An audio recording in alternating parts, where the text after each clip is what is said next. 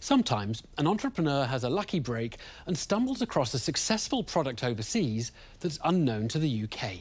Our next entrepreneur, Karina Oldale from Yorkshire, has done exactly that. And now she wants a dragon to come on board.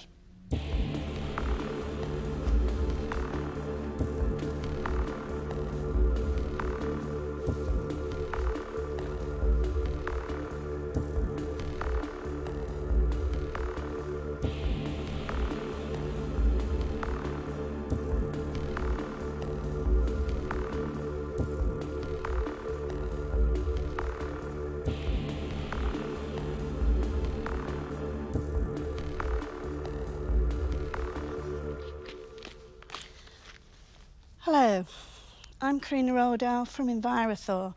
I'm here today for 115,000 for 17%. We're a family-run business. We specialise in granular and fluid de-icer. It's an alternative to rock salt. This product will work down to -55. It's 90% less corrosive than rock salt. You can spread it with your hands. I have it in my hand in there day in, day out, and I've still got a thumb and 4 fingers.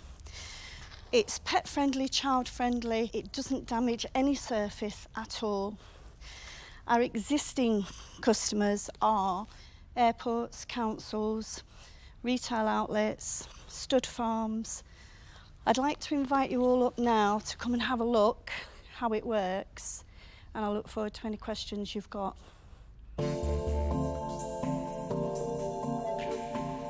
A pitch to tackle a national gripe. Rotherham-based Karina Oldale believes her product helps planes, trains and automobiles combat the effects of our icy British weather. She needs £115,000 in return for a precise 17% share. What's it doing, just absorbing it? It's absorbing it, and now it's gone darker, what it'll start to do is start to penetrate down into the ice. Her product seems to have struck a chord with one dragon at least. Now, rock salt leaves a mess on my drive. Yes. What happens to this blue thing that I put down? Doesn't stain, doesn't leave a residue. Does it dissolve? Yeah. So, do you manufacture it? We ship it in. From? China. And does anybody own any particular intellectual rights on this product? The manufacturers.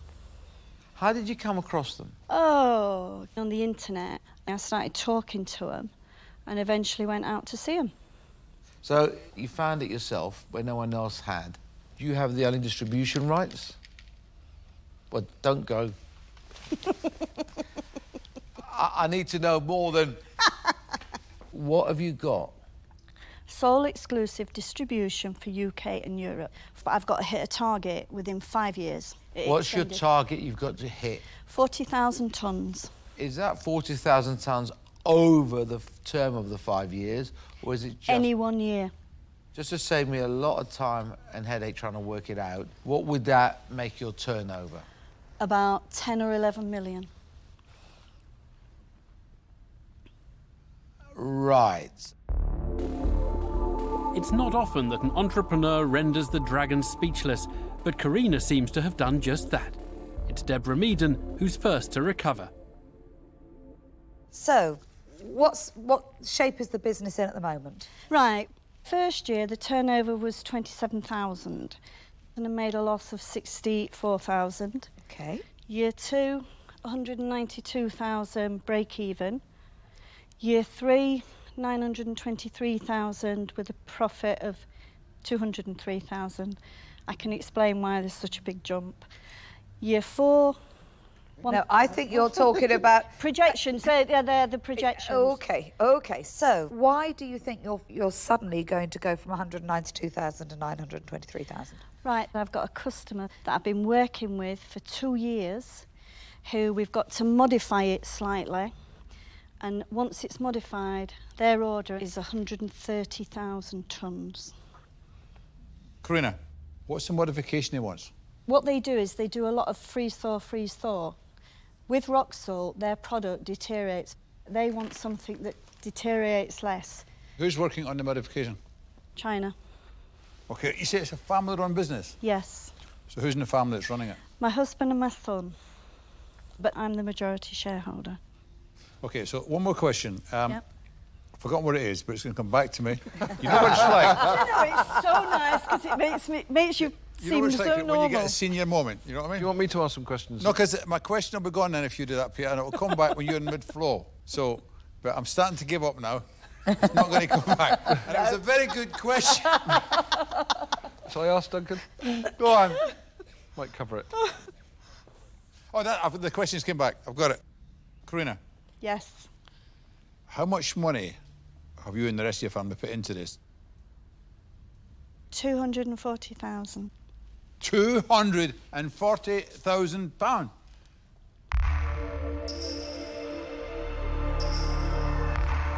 It's a revelation that shocks the dragons.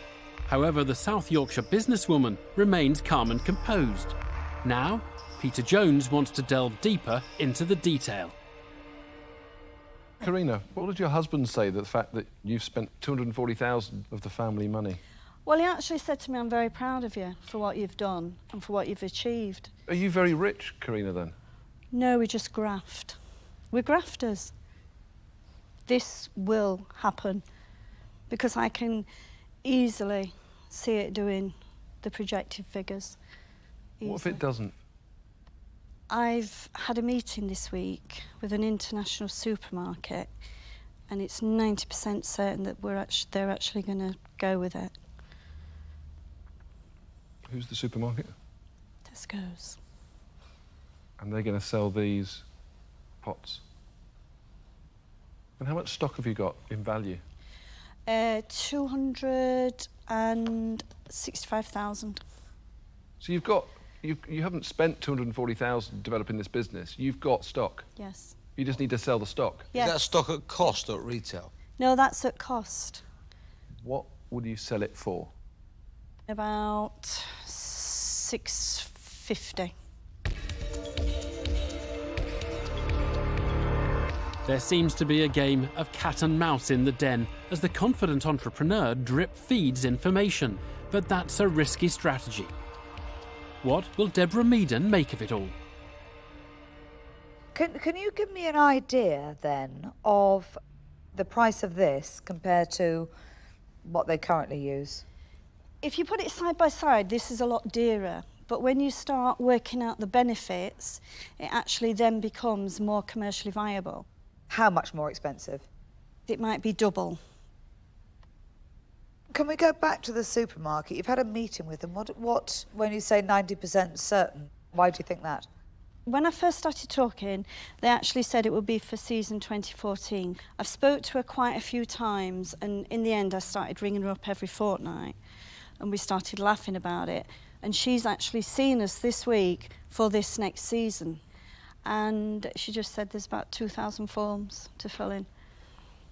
What's happened now? Have you had a letter of intent? Have you had any? No, it was just some of the stuff that she said to us. It was just, they were all the buying signals. So. Okay. From where I sit, you are the eternal optimist. No. I don't feel as optimistic about it as you do. I think you've got a tough slog to try in these times to sell somebody something that's twice as expensive as the thing that they're currently buying, Yeah. and they know works. So that's your challenge. Okay. So I won't be investing. Thank you for your time. So I'm out. Thank you. The strategy backfires as the genial businesswoman fails to convince Deborah Meaden. And Duncan Bannatyne looks to have made up his mind too. Karina, Yeah. you know what I think? I think the Tesco woman said, oh, she's a lovely lady, I can't get rid of her, I'll tell her, 2,000 forms, because she wanted you to leave her office. No. You know, they're putting stepping stones. I don't think there's a big market for this. I don't think there's any big customers out there. No, I don't agree, because we've actually got B&Q in Ireland. How many have been ordered? They was disappointed that they didn't sell more, but they had no snow. But they sold about 2,000 tubs. You know, I think you're just kidding yourself. You've lost £300,000. It's gone. No, I'll sell it next winter. OK, well, you do that, I will. and I wish I was wrong and you were right. That's like a red rag to a bull. I can't invest in this. Okay. I am out. Okay. Karina, Yes. I think that you'd be able to sell the ice that's to your left to Eskimos, Thank you. but I'm not sure you could sell the product that you've got to them.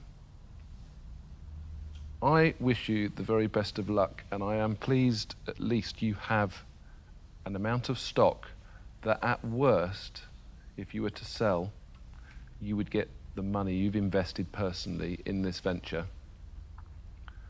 But if you don't get the bites this year, don't be optimistic that next year is going to come the lucky order.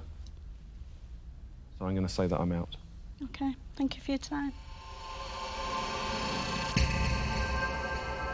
Intrigued they may be, but Karina is unable to close the deal with 2 more dragons, and she has just one last chance of success.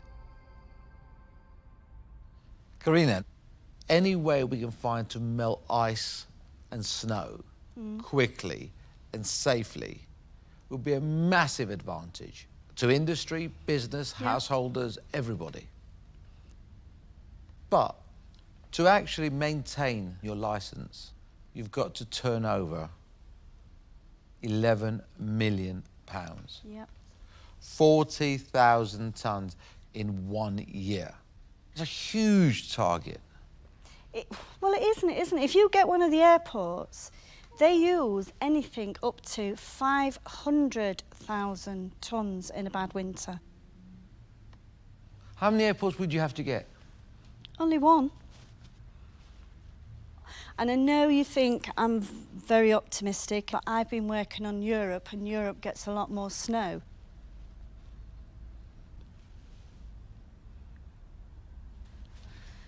Right. One of us is barking mad. It's not me.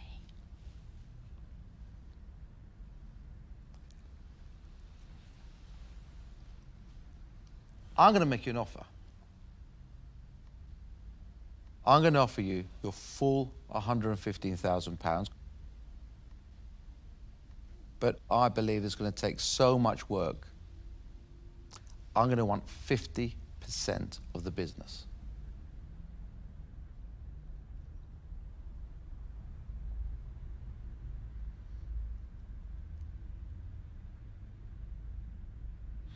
I can't. I can't. I've been given a figure by my husband and my son, and I just can't, unless we can negotiate. What about if I hit the figures, would you then give me a percentage back?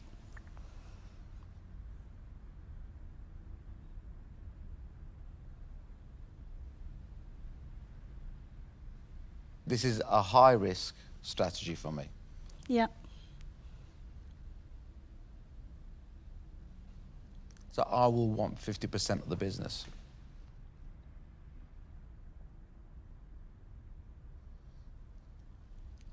I can't. I really can't. I'd love to, but I can't.